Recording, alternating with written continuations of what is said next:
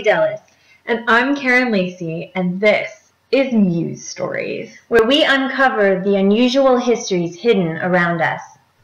Today, we're actually going to kick off with our wedding series.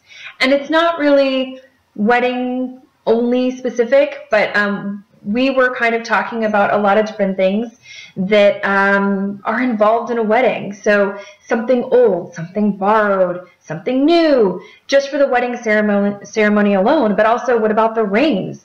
What about courting rituals? Yeah. What about the dowry, the hope chest? Very important. So we kind of thought, wouldn't it be fun to really kind of talk about a lot of these different objects that go into the rituals and the ceremonies that go into basically marriage and making a life together. Today we're starting with courting because that's Courtship. A natural way of starting with getting married is courting.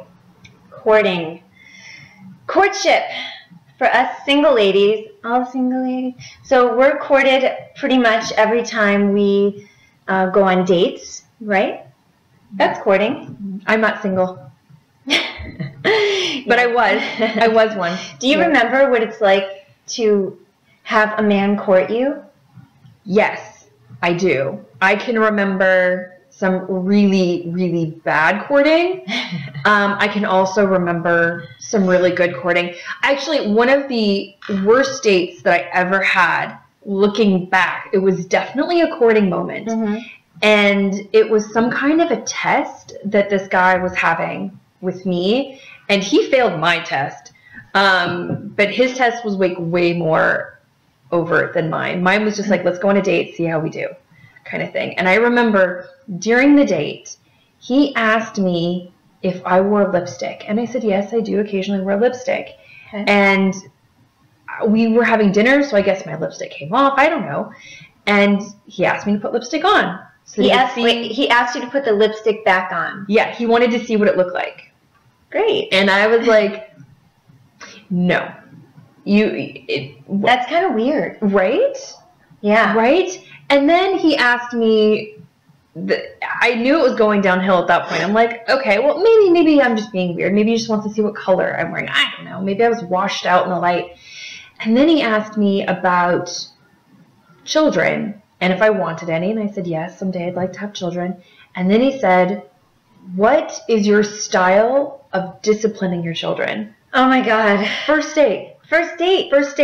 And guys, pay attention if there are any single men listening to this right now. This is what you shouldn't do on a date. Yeah. Okay. I was a little bit like, okay, I'm going to go home now. Yeah. And it wasn't like he was being like creepy or weird. It was just like, we are getting to know each other, and you're trying to get to know me superficially through the makeup that I wear, and you're also getting to know me by how I'm going to discipline my children. It's a little strange. It's a little strange. But, I think that most women have at least one or two interesting stories about dating or courting, that rituals that they go through with these guys, especially with the advent of online dating and all of this other crazy stuff that we have to go through to meet people now. And it seems like the old-fashioned ways of doing things is really not there anymore. And that's a shame, because there are some really interesting rituals of courtship that I know I would like to be brought back. Me as well. I mean, there are, like my cup, for example. By the way, this cup is my new favorite thing ever. So it's a Henry VIII, there he is, Henry VIII mug. And when I pour, all of his wives are around there, and when I pour hot liquid into it, all their heads come off. And it's just their names. And it tells me if they've been beheaded or divorced or whatever. And then when it's cold again, their faces, like the paintings, are back on. That's messed up. But but speaking of courting, right. I mean, he is the king of how to not court people. Or how to court people, because he did get 8 wives. That's true. He did get 8 wives. But I would bet that it was probably because he was the King of England that might have had something to do with that. But no, speaking of courting in general, he actually, each one of his wives, he courted very differently. And it's really interesting to kind of see that. So if you start with his first wife, you know, interestingly enough, that was really something that was arranged for him by his father. She was actually, for a very short time, married to his older brother. And so she actually came over from Spain, Catherine of Aragon, and it was a contract. They'd never met each other. She came over, they got married. He then died. And then it was like, well, what do I do now? Do I go back to Spain? And then there was this idea of, well, maybe she'll marry Henry. So she kind of became this pawn, this political pawn of like, she should stay, should she go? So she ended up staying for a few years because she was promised that she was going to be marrying Henry. There was also this part about like money, dowry, like she was actually came with a lot of money from Spain. And if she stayed, the money would stay in England. If she left, would the King of England have to give that money back? So when the brother died, she basically set herself on a path of saying, you know what, I did not have relations with him, even though, yes, we were married. We did share a wedding night. We didn't actually share a wedding night because they were very young. And I'm not sure if he kind of started being a little sickly at that point or not. I think they shared. I think she was lying. She might have. I mean, what do you do? Because I would lie. Well, she could say, okay, I didn't, and then potentially marry the future King of England, which was going to be Henry at this point. Or she could say, nope, we had sexy times, and then what happened? She gets sent back to Spain. Sexy times. Yeah. At that point, she's no longer a virgin. So yeah. And she also didn't get pregnant from that sexy time. So that could also kind of influence, well, she didn't produce an heir at that moment, so therefore she might not be able to produce heirs in the future. What did Henry VIII say? What was he thinking about all this stuff? Like, from my understanding, and I've done a little bit of research, a lot of it was historical fiction, but from my understanding, in doing a little bit of the research just in terms of himself, he actually really loved her. And wanted to marry her, but he had to wait until he was of age because he was much younger than her. She married his brother when she was a teenager, but he was much, much younger. So they waited until he was more of age, and then they even waited even longer. His father actually, really stretched out that. So he was actually marriage eligible for a few years before they actually allowed it to happen. But anyway, so that's what he did with Catherine. Later on, he decided to bring that back up and say, nope, our marriage was doomed. We haven't produced any male heirs. We have a daughter. We haven't had any other viable offspring. Well, wait, let me interrupt right there because I think that this might be the spot where he starts courting Anne Boleyn. Yes. This is his way of courting Anne Boleyn, was to disgrace his current wife. Yeah. Nice. Why not? Sure. I guess. Instead of just having an affair like he had done in the past and that other monarchs are done, he ended up basically saying, nope, our marriage was always going to be doomed because she actually had relations with my brother, and I cannot covet my brother's wife. Tried to bring religion into it, and she was a ardent Catholic, and the Pope, for the most part, backed her, and basically Henry was like, well, fine. So eventually it ended up becoming a creation of a new religion so that he could get divorced and marry Anne Boleyn. There was a lot more involved in that, but that was really the tipping point into that. Then he ends up beheading her, because he was ready to move on to the next one. Yeah. And I'm going to skip all the different wives because each one has a different reason for ending. But I will talk about an interesting courting ritual that he had with this one over here.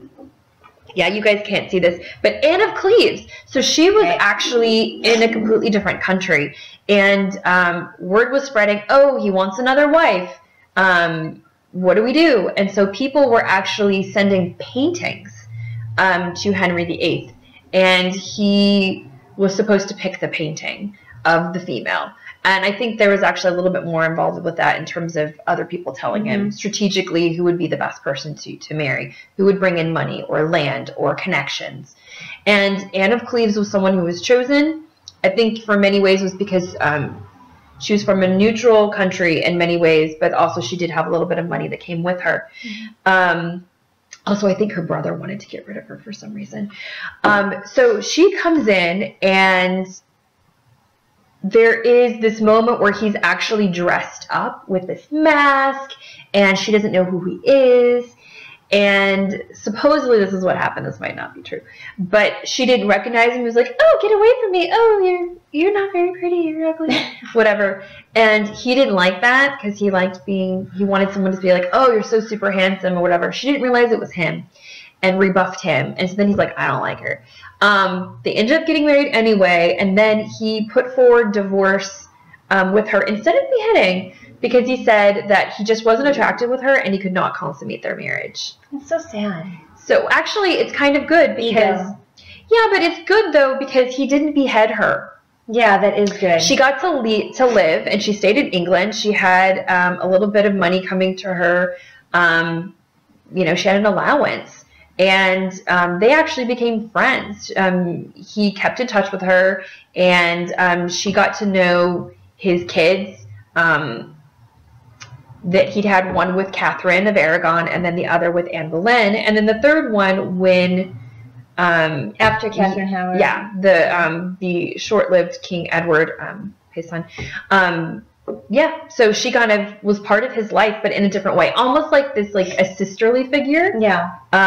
Sister aunt kind of figure. So it actually worked out. But I thought it was really interesting about the painting. That you send this painting, and it's like, do you send a true portrait of yourself? Okay, or like a pretty one? This is the medieval version, Renaissance version of online dating.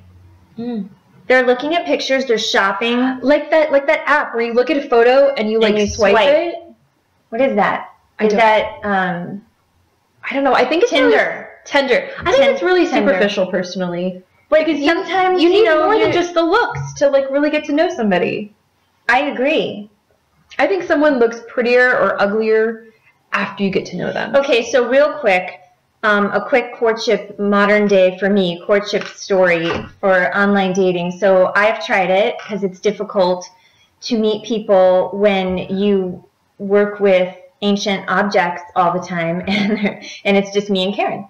Yeah, there's not a lot of men around. Anyway, so I tried the online dating, which was interesting to say the least, and the pictures, it's really difficult. I found it really difficult to trust any of it because much like a painting, I'm sure back then, the pictures, you can put any picture you want up there. And you want to show your best side. You do. So almost every single time I would meet someone, the picture was so much better than in real life, right? And it's okay. Like I don't like the way I look in pictures a lot of the time, but you can kind of, it's me. I look the same or whatever. But these guys were like, I'm going to post a picture of 20 pounds ago and 50 years ago, and she'll never know. And I would get there thinking that the man is, I don't know, in his 40s or whatever, and he's in his 60s. And I am not kidding you. Like it was like I wouldn't find out or something. Well, you always buff up your resume for a job interview, right? You might maybe. But you're going to find out. Yeah, well, but not for, I mean, for job interviews. You pad the truth. You say what the truth is and maybe be like, oh, I did this. You fluff it. I mean, you're not lying. It's like things that you did, but you do the same thing with dating. And sometimes those little fluffings actually are way out of control from what I understand. I've never online dated, but like the friends of mine that have, like they have horror stories. Oh, it's horrible. Oh my God, it is horrible. I cannot do it anymore. It's horrible.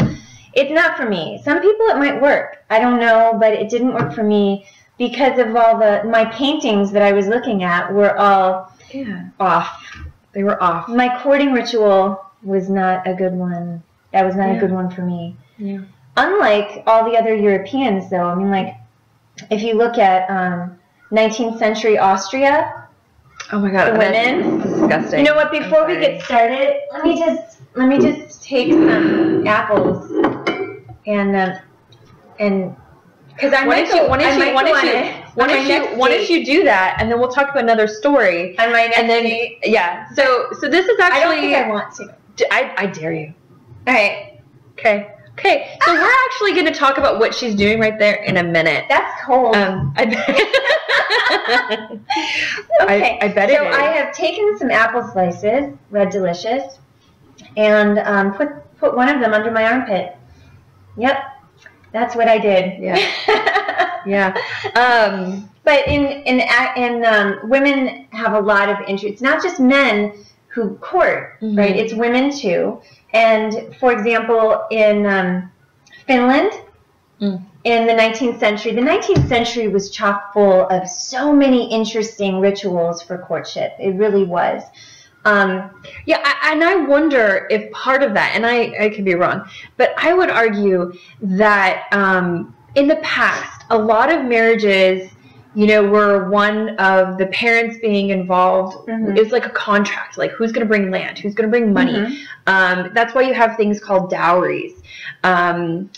And I know there's like a bride price. There's a lot of different things kind of like that, but it's really like the parents are helping you to decide what you're going to do, who you're going to marry, and all that good stuff. But I feel like later on, when people are able to make some of those choices on their own, and I think people were making those choices on their own, but marriage was more one of, convenience as opposed to always of love. And I think that later on, there's ones of love, and some of the rituals are really interesting because you want to show and express those feelings for people in different ways to say, yes, I'm interested. And the Finnish one, is that the one with the spoons? No. That was the whittling spoons. That was somewhere else. But in Finland, the fathers would actually take an empty knife sheath, and they would tie it to their daughter's girdles, like a little belt, and then they would walk around town or go to a party, and then the men, seeing the empty sheath, would, if they were interested in the lady, they would take their knives that would fit into the sheath. Oh my God, I can't believe I'm saying this. And they would put it they would go up to the girl and put their knife into her sheath, and that would imply that he was interested, and if the lady was also interested, she would keep it, and they would then start the process of courting and hopefully getting married. If she was not interested, she would take the knife out and like give it back to him, and then they would be, sometimes he would be upset, I don't know, but the knife, and this apple is really cold. That brings me to another one. I think the knife sheath I think it's an interesting idea. It reminds me of like in the past, you remember like in colleges, you would give someone your pin, and that would show that you were like boyfriend, girlfriend, and you'd like have this pin. Or like the Letterman's jacket. Yeah, or I actually had a boyfriend gave me his jacket in high school. In the 50s? And he was, how old are you? No, it wasn't in the 50s. He was bigger than me, and so I was like swimming in his jacket. I remember that. And then he ended up giving me his ring, and he had like huge fingers, so I had to like wear it on a chain. I remember wearing that like pretty much like every day, and so that it was instead of the jacket because the jacket was too big. And also I grew up in Texas and it was hot, and jackets aren't always that great. But I thought that was kind of interesting. Well, it is, and it's all about and you giving. Still do that, I assume. I mean, I wasn't in high school that long ago. I'm not sure, but the process of giving somebody something as a token of their love is through the ages and up until modern times. Like this apple, for example, like if I was about to go to a ball, a party nowadays, something with dancing, a dancing gala, perhaps, which I have coming up in March. Oh, I can do this at the gala in March. Watch out. That's going to be fun. So anyway, 19th century Austrian women would take apple slices and they would put one under their arms while they were dancing, and they would get all nice and sweaty and warm. And then once throughout the night, at the end of the night, when they see a man that they're interested in, Hopefully one that they've been dancing with the whole night. Hopefully. But sometimes not. You never know. Like, you're dancing with the guy that you feel necessary to dance with, and you're looking at someone else. You never know. That's true. And then they would take, this is so gross. Okay, they would take the apple. I'm taking the apple out right now. You take the apple out, and it's all warm and sweaty, so it has her scent on it, right? Ooh. And they would give it to the man that they're interested in, and if he was also interested, he would take it and he would eat it. Don't want to waste food. Oh, sure. Why not? And then they would prance off into the sunset. If this was me, and if I needed to do this, you know what? I would actually wear some kind of spice, like cinnamon, so that I had a scented, cinnamony flavor to my apple, so that when it was smelled, it didn't have like VO smell. It smelled like cinnamon and flowers or something like that, just to ensure that my apple was eaten. This is very interesting that you bring this up right now. Do people do that? Well, okay, so there is this thing. Okay, so you know how like the ancient Greeks and the Egyptians, they used to make perfumes, love perfumes, from some of their bodily fluids, okay, male or female. They would call it love potions. They would also make it from the, ticks and stingray bile. I know, it's really gross. And anyway, they would use it to put directly onto certain areas of a man in order to entice their love and affection for that woman, right? Okay, but there are also some cultures who, as part of the courtship process, would make perfumes that smell like the woman's certain areas, and they would put it on behind their ears, on their pulse points and things like that, and then when they were dancing with the man, or just around the man would smell it, like pheromones and stuff like that. I actually think that kind of makes sense. Right. I mean, if you think about it. It does. You need to be able to like the smell of the person that you're with. Because you can't. Very important. I've actually been around people and I can't stand their smell. And I'm like, oh, it's like those magnets, that opposite attracting magnets. I'm instantly pushed away if I can't tolerate the smell of another man, of a man. Well, a man or a female. I've had some people that I knew that I'm just like, I just don't like your smell. And it's not that it's like there's a BO smell. It's just their natural scent for whatever. Just, I smell it and I'm like, and I'm good. Why don't you sit over there? I'll sit over here so that I don't smell you. And I don't know what that is. Well, I think that it's very common, and I think the pheromones, like you're talking about, like it has something to do with triggering, triggering something.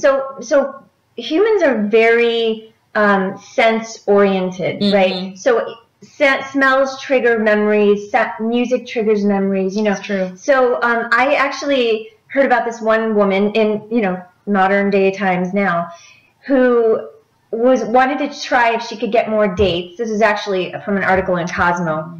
She wanted to try and see if she could get more dates by taking some of her fluids and creating a perfume with them and walking around, going out on dates or just going wherever and seeing how the men would react. So going back to what you said about cinnamon and all that, she went to a perfumist, or I don't know if that's what they're really called. Perfumery.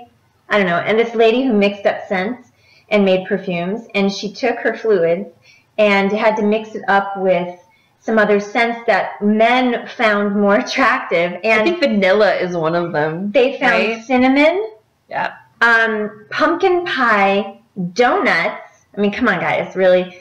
And lavender.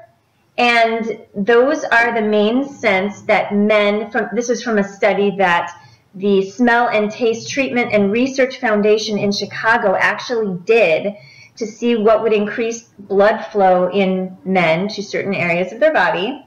And those were the scents that increased that blood flow. So she put some of those into her fluids and created this perfume. And she actually went out and she said men were much more intrigued by her, and that she got a good response, like a better response than usual. And so I did some digging to see if they sold stuff online, and they actually have. I just saw the name for this perfume. I found it on Amazon, if anyone's interested. It's called Vulva. The original scent. I'm going to show a close-up of it. Yep. It's only like $36. Do you add your own smells? It's the eroticizing, oh my God, I can't even say it, vaginal smell of a desirable woman. It's already in there. But wait, why would you want to put on those smells of another woman?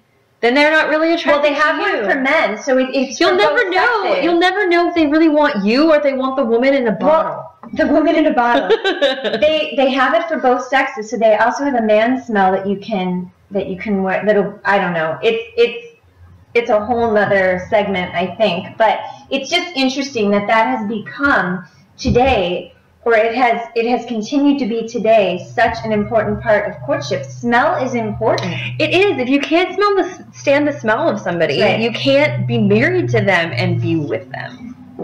Yep.